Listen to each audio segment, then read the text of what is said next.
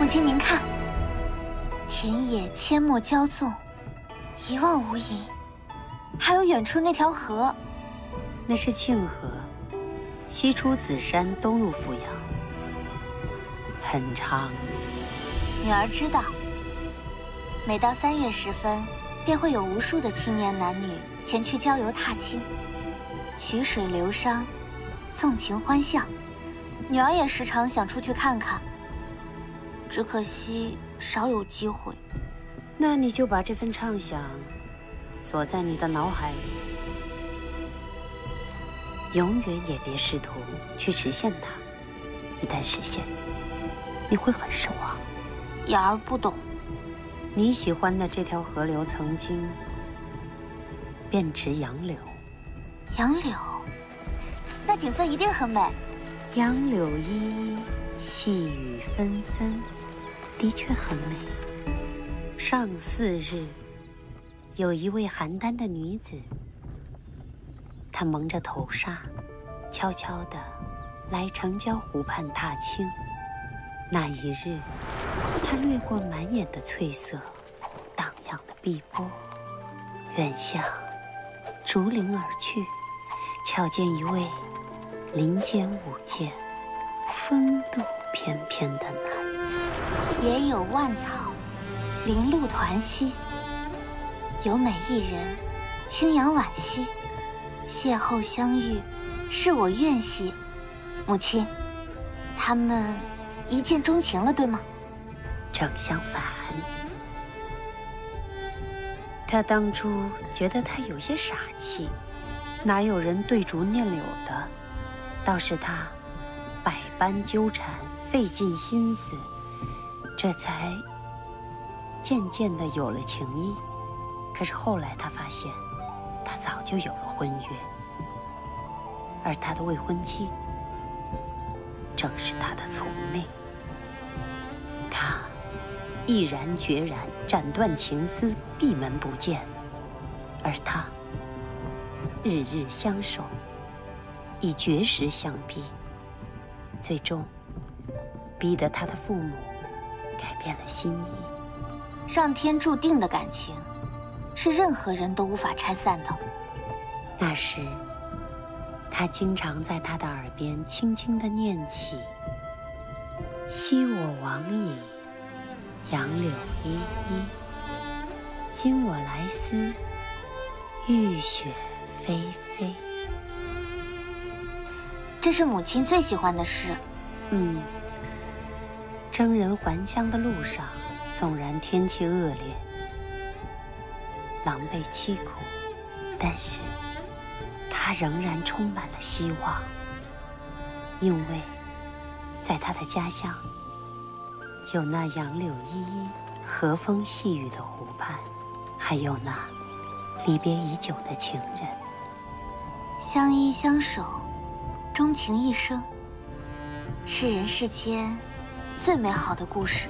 他一定想不到，战事连连，人心易变，那人早就将他忘却了，而那间相依相偎的屋子早已不是家。亚儿，你只有到了我这个年龄才会知道。女儿觉得我的结局会不同。天下人都觉得自己与众不同，其实并没有。没有人能摆脱命运的捉弄，没有。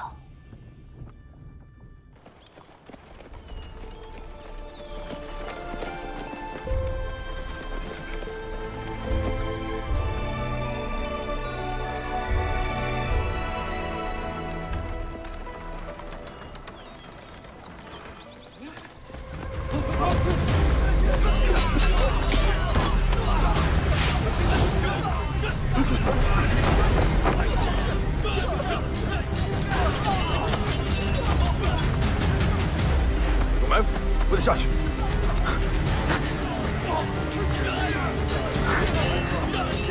有刺客保护父王皇后！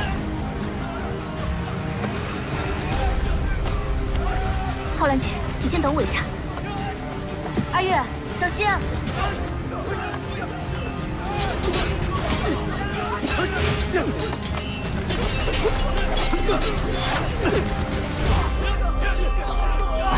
主人猜的果然没错。嗯，快动手！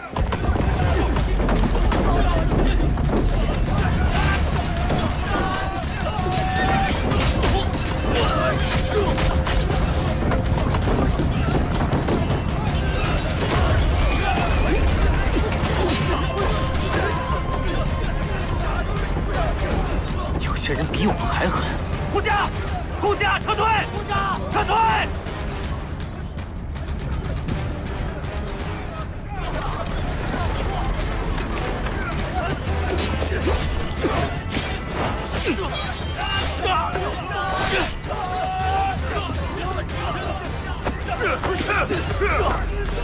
下来干什么？上车！我跟你一起去。去哪儿？你去，上了怎么办？上车！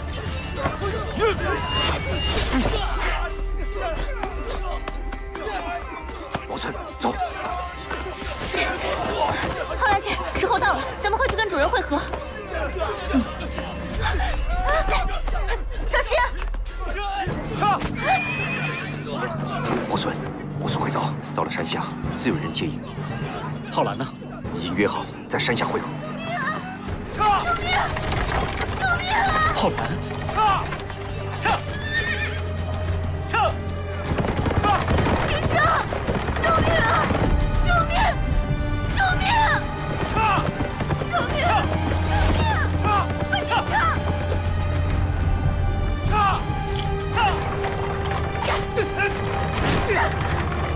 车！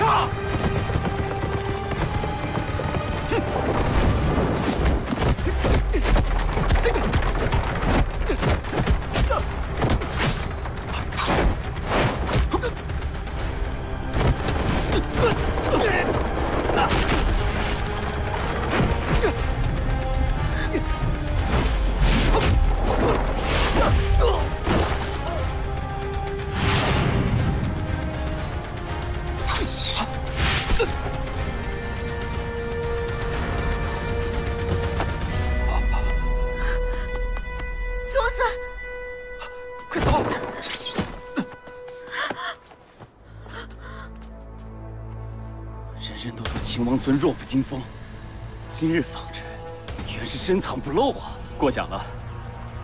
既是保命之道，又怎能四处宣扬呢？放了他，我保证你安全离开。可惜了，他杀死我最爱的女人，必须一命偿一命。你到底是谁？你还记得萧红叶吗？那个被你杀死的女官。你是他的情人。她是我的未婚妻。为了替我筹备净身之资，才偷偷盗走了宝珠，都是你杀了她。这倒是很稀奇。他死在王后手里，和我又有什么关系？你闭嘴！像你这样的女人，就应该千刀万剐。住手！都别过来！你想干什么？今日我若葬身于此，他也得陪我上路。你说，要怎么样才肯放人？你们都退后，让我走。我答应。不可能。怎么，意见不统一呢？到底听谁的？吕不韦，放了他，他会伤了浩然。你以为你抓了他，就可以威胁我？他是谁？在吕不韦心里，他什么都不是。吕不韦，杀了他！我让你杀了他！我真的会杀了他！懦夫！你才是真正的杀人凶手！你说什么？萧红叶不是为了你盗珠宝，不是为了你留在宫中，不是为了你争权夺利。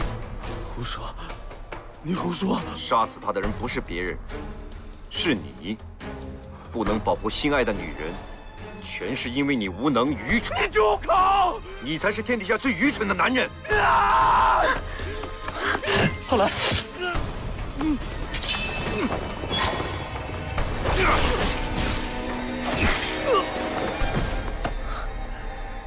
秦王孙，秦王孙，吕不韦，你还站着干什么？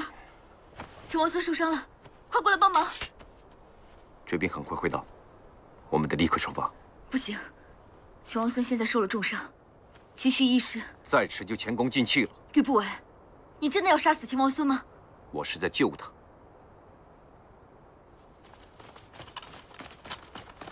高将军，谢天谢地，你可终于来了。是，我在山下接报，就迅速赶上来了。怎么回事？王孙遇刺了。快扶王孙下山！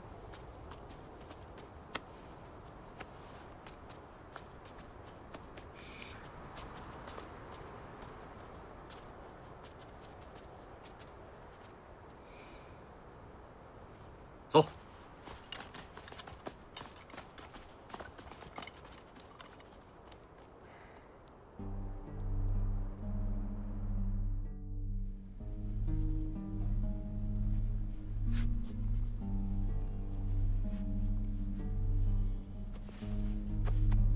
怎么样了？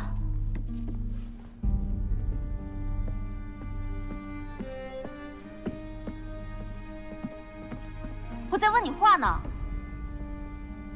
这一剑虽未致命，但却伤了心脉。那该怎么医治？需要服什么药？平时需要怎么护理？还有饮食，饮食需要注意些什么？公主，王孙如今病重，需要安静的休息，请您保持安静。你放肆！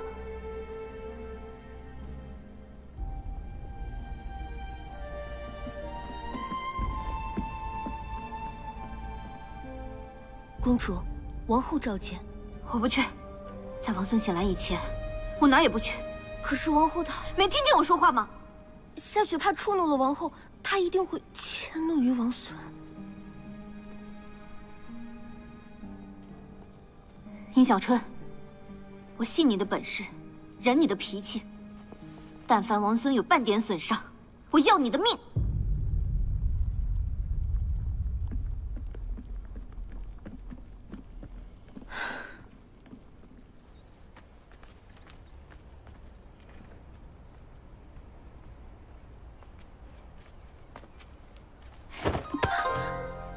公主，你这是干什么？王孙今天变成这样，都是因为你！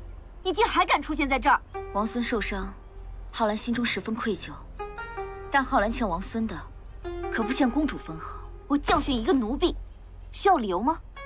公主一时情急，冲昏头脑，传扬到王后耳中，王后必定立刻为公主择婿，让您远远嫁出去，避免闹出丑闻，影响王室声誉。马夫山上的事，公主全忘了吗？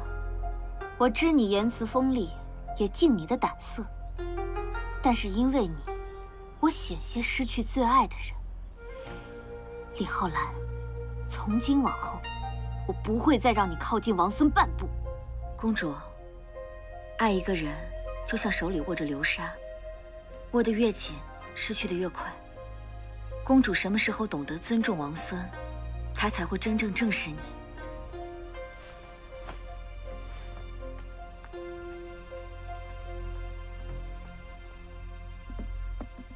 母亲，您找我。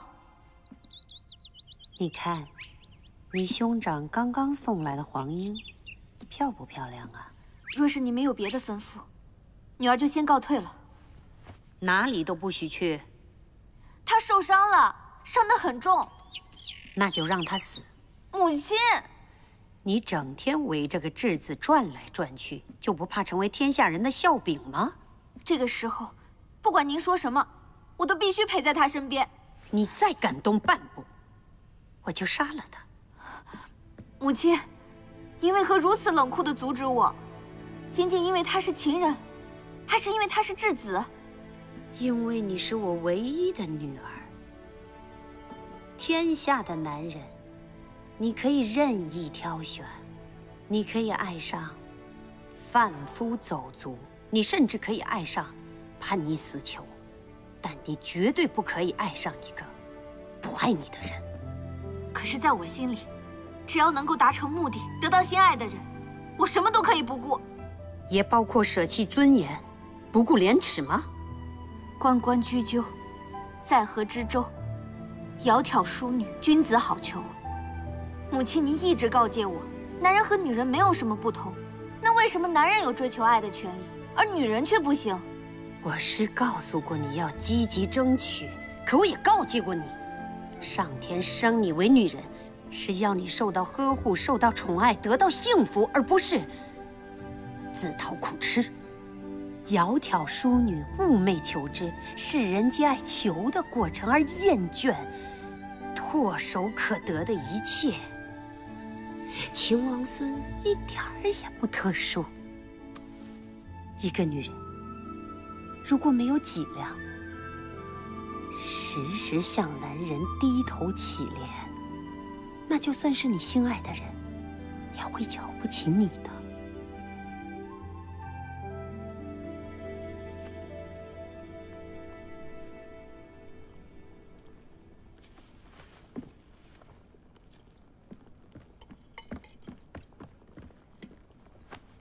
小春，你诚实告诉我，秦王孙的伤势到底如何？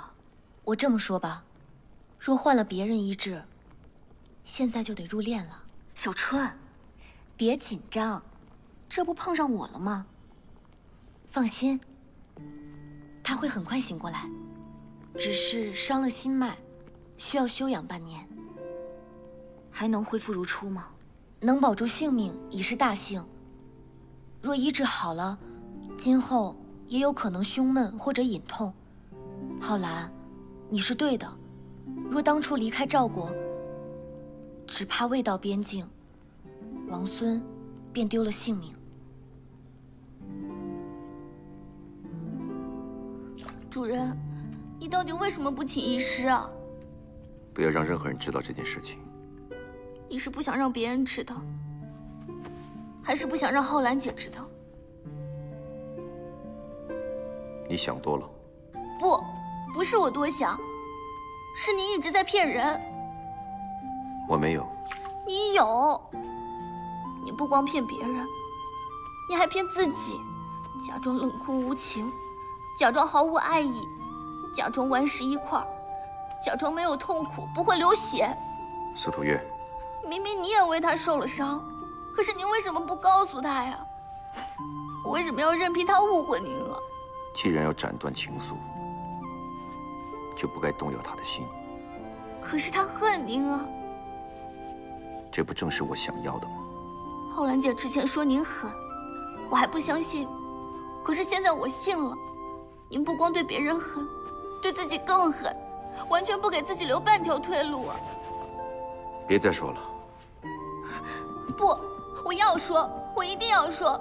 主人，你为什么要这样对待浩然姐呢？你为什么要这样对待您自己啊？你不会懂的。第一次遇见浩然，我就知道他跟我很像。遇到再大的困难，都不肯服输，哪怕临到绝路，都要闯一闯。我们俩就像光和影，相互吸引，理所当然的会相爱。可是我跟他，毕竟有不同的追求。权势地位对他而言，不如一个温暖的家。而我，既然给不了，就不该给他任何希望。你将来一定会后悔的。我一生所求，唯有权势二字，从不知后悔为何物。